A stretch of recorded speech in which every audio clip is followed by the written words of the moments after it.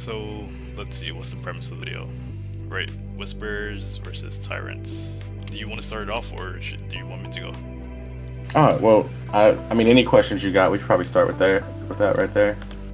So basically, I think some of the questions that started coming up in terms of comment sections that have been written so far is mostly about Whispers and Tyrants. So what's your overall thoughts on that? Like in terms of which one is stronger?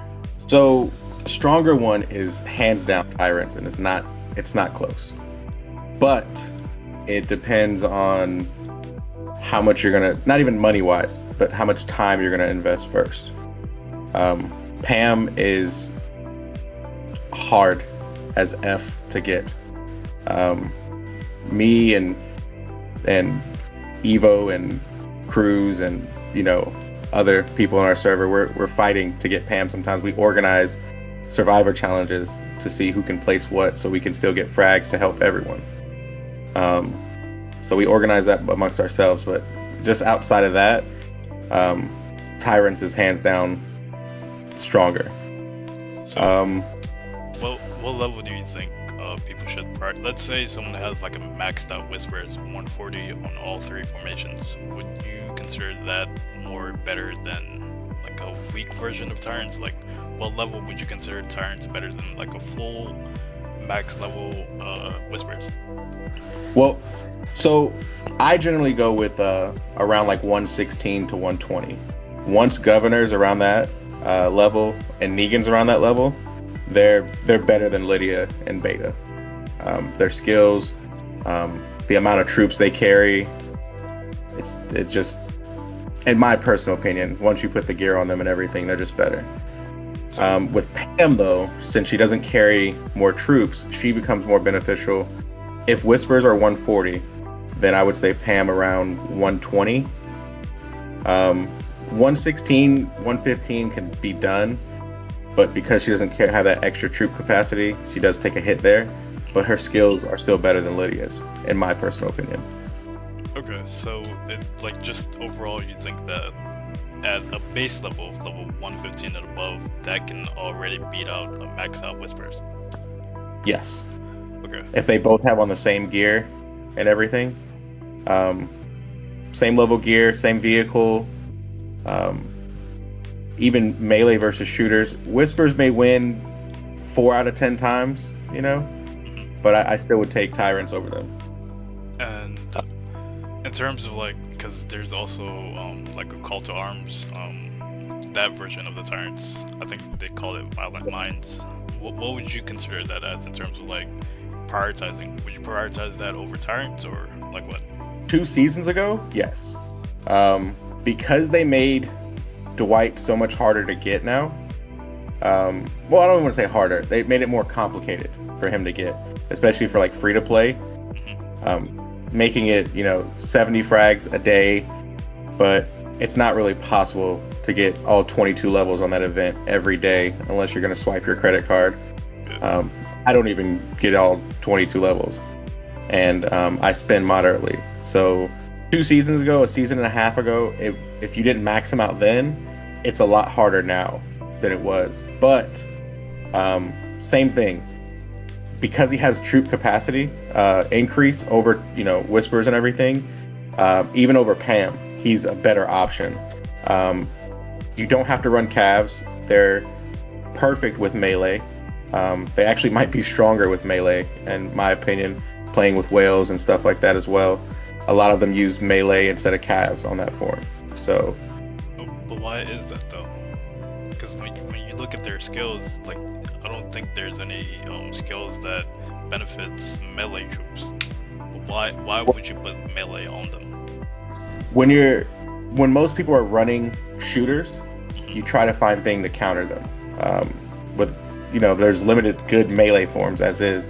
Right now it's just Whispers, and then this new form that's going to be even more expensive than Tyrants or anything. The new form that came out with Tyrese and Maggie and whoever else. Oh yeah. So finding any avenue to go around and beat a shooter form, you try to find little ways, and Dwight is actually really good with melee. So and calves against melee, you're not really gonna do much. So what? Yeah, okay, I see. So it's basically for the like most of the purpose is just to counter shooters. Basically, that's the reason why you would want to use melee. Just to The whole aspect is to find a way to counter whatever everyone else is doing. Okay. I switched from melee to shooters about 4 or 5 seasons ago now. So I had to start from scratch because I had zero. All I had was tier 10 shooters, and I had none of the tech done. So starting from almost being done with melee to starting fresh on shooters, it takes time. So if you're, most people when we first started playing, we had Whispers and we had Love Triangle and Hometown Heroes. Most of us ran melee. Nobody was preparing to run calves and shooters until later on. Of course, there's like a handful that were like, I'm gonna run shooters, I'm gonna run calves. Those people are weird, but 90% of us ran melee to begin with. So finding a form to counter that's actually a good melee form is tough, and Violent Minds is actually a decent melee form. Okay. So, even though the buffs for it are for calves. Yeah, that's true. That was leading to one of my other questions in terms of like, let's say someone who's running that formation and has only melee troops. How would you see them countering someone like a cav, like a full cav troop? How would you see that being worked out, basically? It's gonna be tougher because you are losing that buff. What is it? 20% defense and 20% attack on the Violent Minds. 30% defense and health. Sorry. So you lose that buff, but you can counter that with your tech. You can counter it with your dog, your war cart. You just upgrade certain things. Your recruit plays like a major role. So like if you upgrade your recruit, shout out to Esky. He's probably one of the best people in our like power bracket who leveled up his recruit. So just like following certain people, certain aspects, like when I want to level something up, I talk to people in my power range, like my friend Marie, or I might talk to Herbs or something, like message them and ask them what they would do, So just asking questions and like saying like, hey, I'm losing to this form, how can I beat it? Melee versus calves, it's tough if their tech is maxed out, but it's doable if you have a good war cart, a good dog, a good recruit, a good vehicle. You counter them in other ways, you beat them in certain aspects. Upgrading your decorations, getting the right decorations to give you the right buffs. Also depend on what server you're on. If you're on a whale server, countering anybody is going to be tough because you should only be focusing on attacking. If you're on like a non-whale server, usually you're splitting your power between attack, defense, and health. So focusing on what counters them the best, and melee has a better attack than calves. So focusing there may help, but also boosting your health and everything in your defense might be a little bit more beneficial as well. Which one should someone prioritize, like second wise, defense or health? So I actually always tell people, depending on your level, the higher you get in power, you should begin evening everything out. But if you're lower and for OP fights and things like that, it's attack, health, and then defense. Okay. So your attack makes you hit harder, your health keeps you in the fight a little bit longer, and then your defense just, gives you that extra kick to stay in the fight as well. Okay, well that makes sense. And I think one of the other questions that I wanted to ask is, when it comes to like free-to-play, let's say someone has a strong Governor and a strong Negan, but their Dwight is super under-leveled. What type of formation would you recommend them to use as a free-to-play? So if you're using melee, I would use the form that you're using right now, which is the Governor Alpha Negan, and I would use them in that order. Well, depending on which war cart you've maxed out, because telling people to spend rubies is tough, Yeah. Because you have Negan in the rear, I would use the Tyrant's war cart. Okay. which is the Flame Spear. So that would be the one I would recommend to give you that extra kick. Helps you with damage, helps you with, you know, stun enemies, things like that. If you had, you know, Alpha in the rear, then I would use the Whisperer's War Cart. Just because it gives you that buff by having that Survivor in the back. Yeah, I think that's one of the things I think that was my first approach when I had Alpha in the rear. I was using the Whispers so she can use the buff off of that war card. But I'm assuming, let's just say hypothetically you have a war card like the one you recommended for Negan.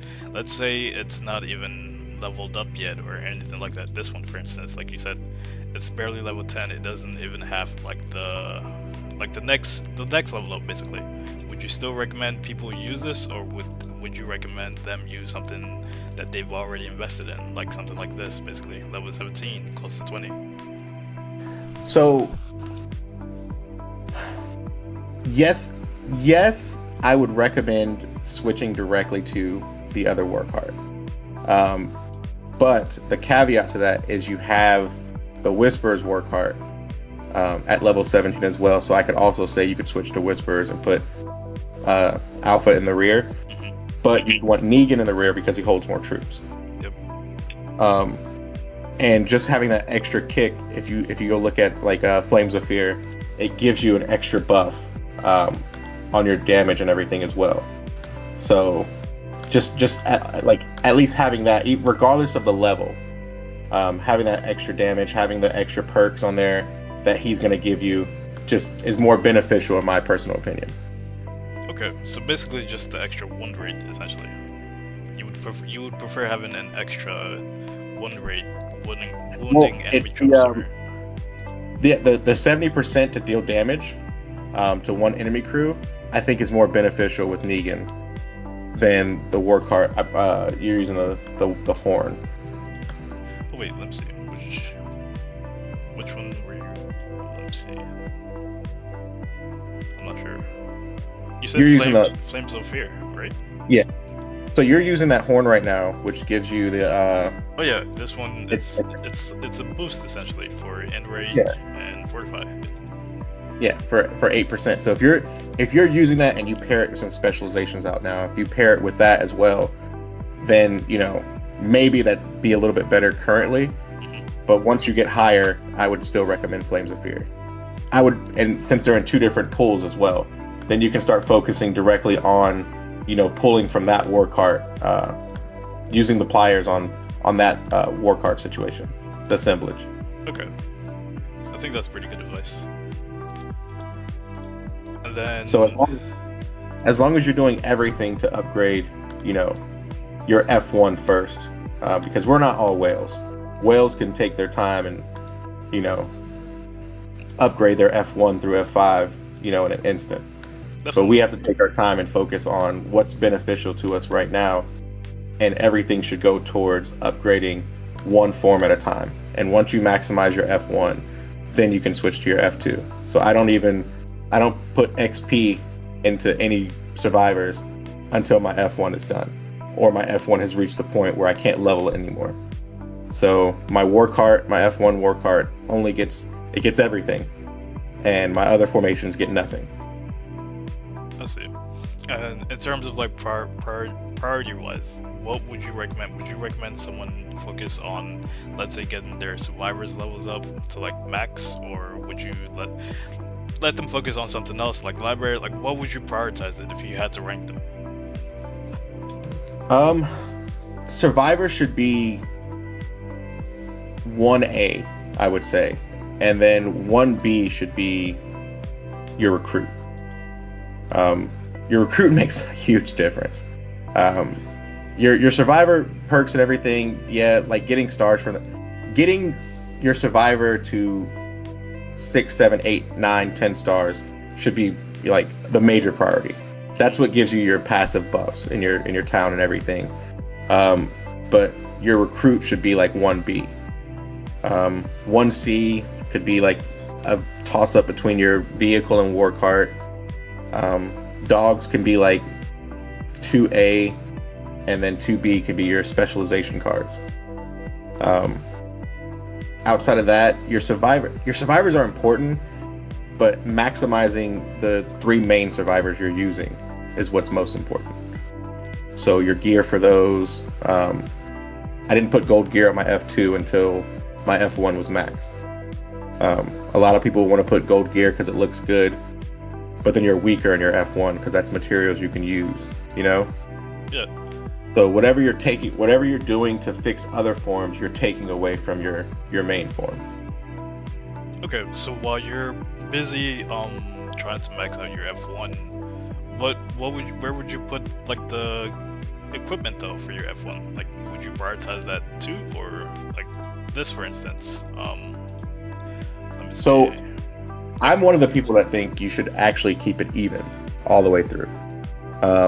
So if one of them is 49, all of them should be 49. Once you reach to level 59 was the last cutoff. I always said take your sword up first. So leave everything at 59 and then take your sword up to 89 and then start taking everything up after that to give you your attack. But again, it depends on your level. Whales, of course, they're going to take it up all the way. Dolphins are going to take it up all the way. Mid-tier spenders should focus on your sword maximization first, and then the other ones catching up gradually. Free-to-play, I think to be stronger in your bracket should keep them even, but to do more damage if you're doing PvP, then 100% take your sword up first. Maximize your sword. Get that all the way up, and then the belt for your attack as well, and then do the chest and the headband together. I see. Okay, I think that basically covers everything when it comes to this topic. I don't think there's nothing else to discuss aside from everything. We basically just discussed almost everything that you need to do as a free to play. So yeah, free to plays have it hard, man. Like if you're not spending $1 or anything, it's really tough to even compete, let alone in a non-whale server. If you're on a whale server, I feel bad. You're pretty much just there to like chat. But to do anything to maximize, like if you want to be free to play and you don't want to spend $1 or euro or wherever you live, a yen, maximizing your F1 is like the major priority. Doing everything you can, finding out when events are, playing as much Saw that you can. Even though the rewards aren't amazing, everything should go towards maximizing your full potential per se. Okay. Yeah, I mean, I think that wraps it up. I think everything you've stated so far has been good advice for free-to-play. So hopefully they should learn a lot from this video. I hope so, man. Do you have any closing statements that you would like to give, or any shoutouts, or? Well, you're in my server. You're in my server. You're in our server now. So, like, I hope you're ready to make some videos and shit. Excuse my language. But whoever we're facing is about to get 0. So, I hope you're ready. Yeah, I'll be ready. Yeah. Alright, well, that's about it. Once again, thank you for this collab. I think it's very, very beneficial for those that are, you know, seeking knowledge on these areas. So, yeah, just thank you for collabing. Anytime, bro.